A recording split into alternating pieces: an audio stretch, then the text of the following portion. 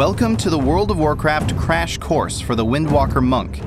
In this video, we'll give you a very brief overview of what you'll need to do to get started playing a Windwalker at level 90. Windwalkers use two main resources, energy and chi. Energy is primarily used to build chi, and chi allows you to use your strongest and hardest hitting attacks. Before you start fighting, you'll want to activate Legacy of the White Tiger for the increase to your stats and critical strike chance.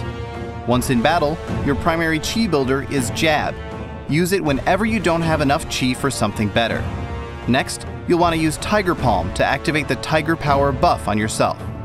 Tiger Palm only costs 1 chi, but its damage is pretty low, so you only want to use it to keep that buff active. Your next priority is Rising Sun Kick. Use that whenever it's off cooldown, as long as Tiger Power is still active. Same goes for Fists of Fury. Use that whenever you can.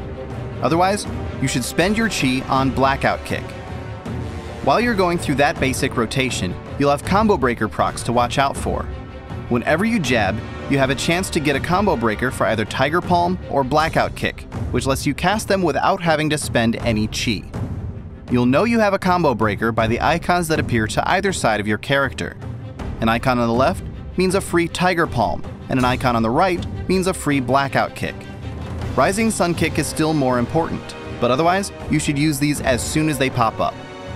There's a lot more to learn if you want to truly master your monk, but we hope that this primer gives you the knowledge you need to get headed in the right direction.